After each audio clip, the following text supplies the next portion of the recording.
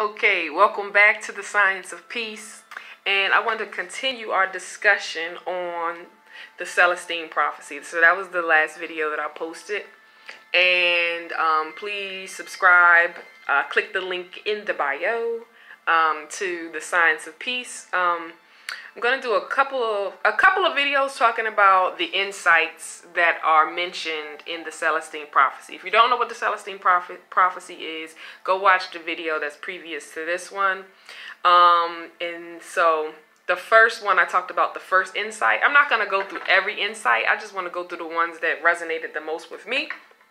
And so I want to talk about the third insight in the Celestine Prophecy. So the third insight, right? And I have my notes here. Okay, my handy dandy notes.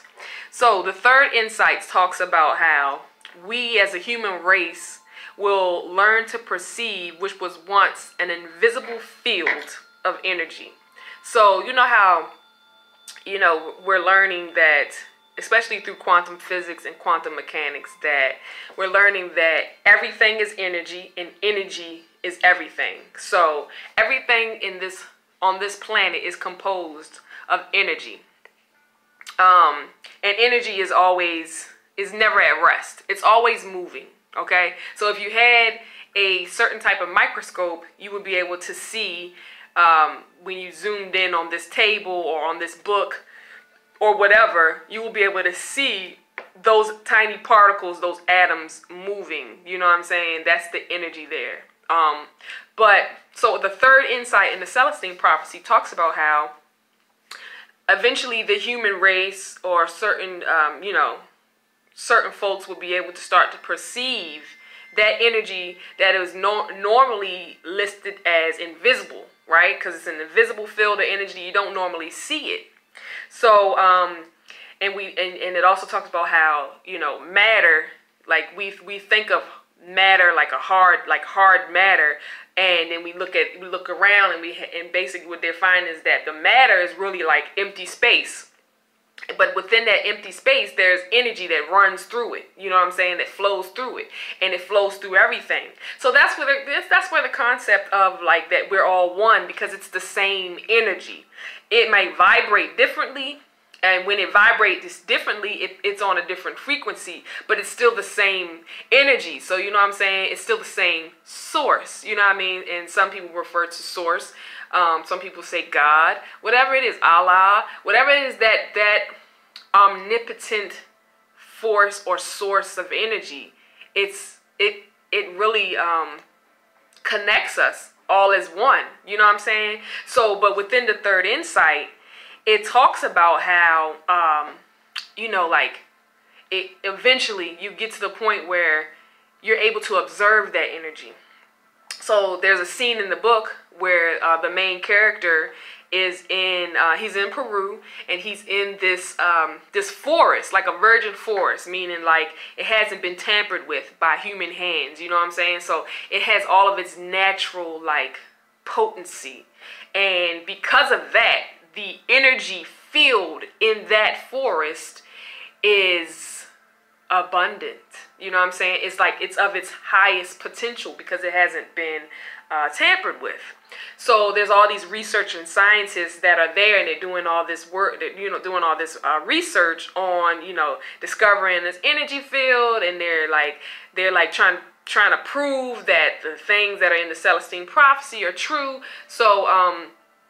But I wanted to talk about this because it was an aha moment, another aha moment for me, because I remember, well, I'm going to say this. In the book, it talks about how, so like everything that radiates outwards is energy. So even rocks, you know what I'm saying? Like ocean, you know what I'm saying? Like dirt, grass, everything has an energy that vibrates within it, and it radiates out. And that's also what you when you hear people talk about people's auras, and you can see, some people can see people's auras. That's the same thing, being able to see that invisible energy field. Because just because you cannot normally see it, that does not mean that it's not there. Because we all know that the human eye is only able to see a certain fraction of the visible spectrum, but there's so much more. Like, we see this much of what's really here, but there's some people that can see more than that, and then there's animals that can see more than that. So you know what I'm saying? Like, you know how cats and dogs, you know, they sense,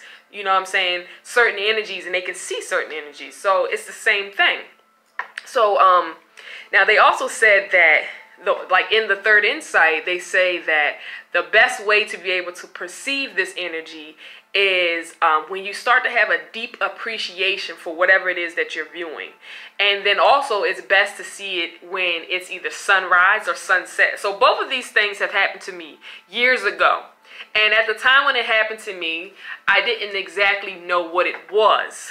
But of course, it intrigued me to dig further, and I then learned, you know, more about it. But then reading this, it just kind of like, you know, put another layer onto what I was already learning at that time. So years ago, I mean, I don't know, maybe like 10 years ago or something like that, I was at I always like to be with nature. So I was at a reservoir sitting on the grass and looking out at the water. And I used to go there to meditate a lot.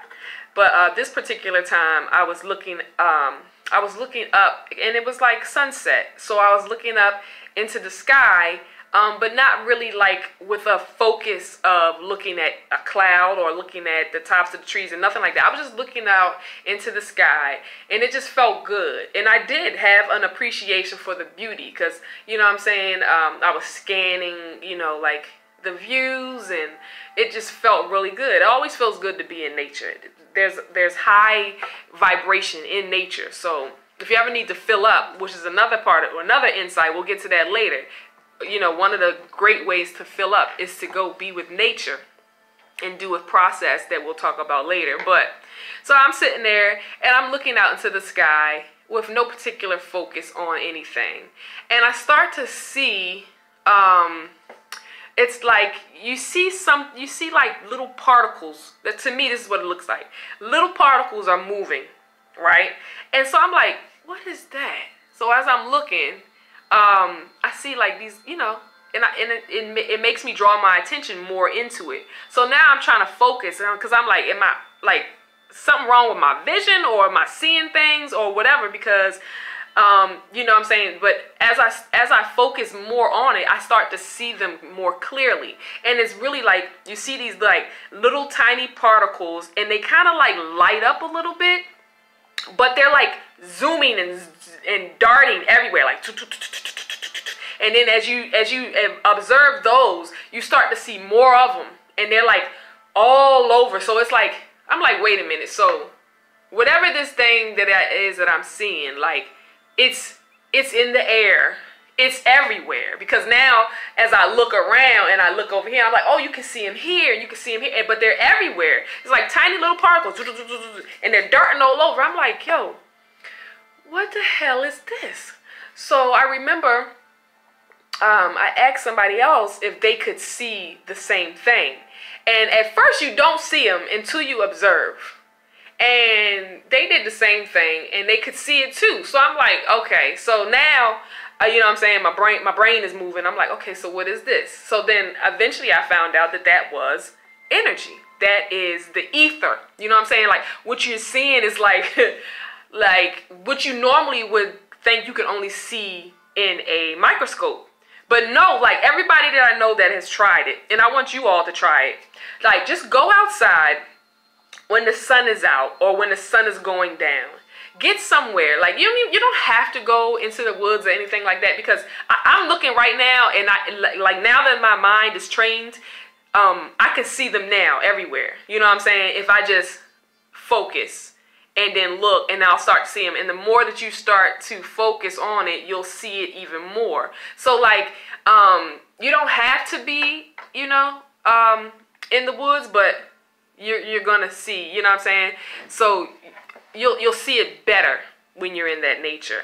So so basically, basically it's energy that you're observing. You know what I'm saying? And you're seeing the particles zigzag and zoom. You know what I mean? And it's like, wow. So now you start to notice that it's everywhere. And so this is the energy that runs through our body.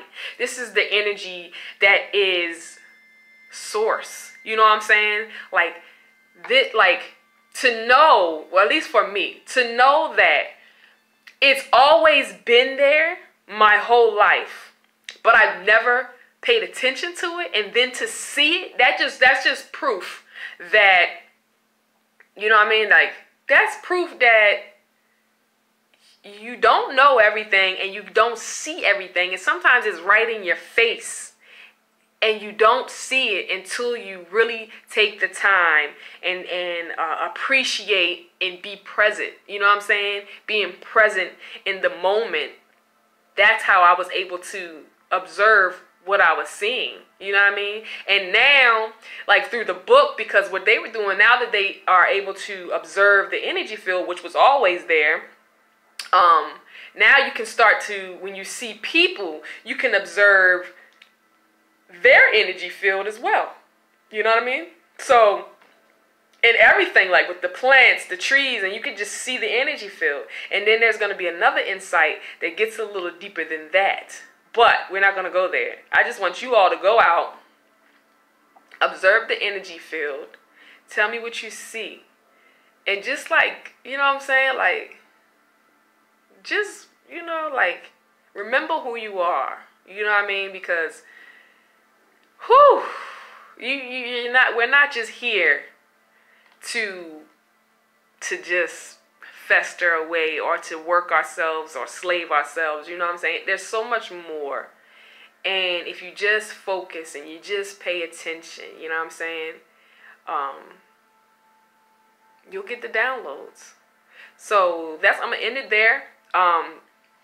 You know, make sure you subscribe, get the book, get the audio book. I've been listening to the audio book on YouTube, Celestine Prophecy. Yo, shit is real.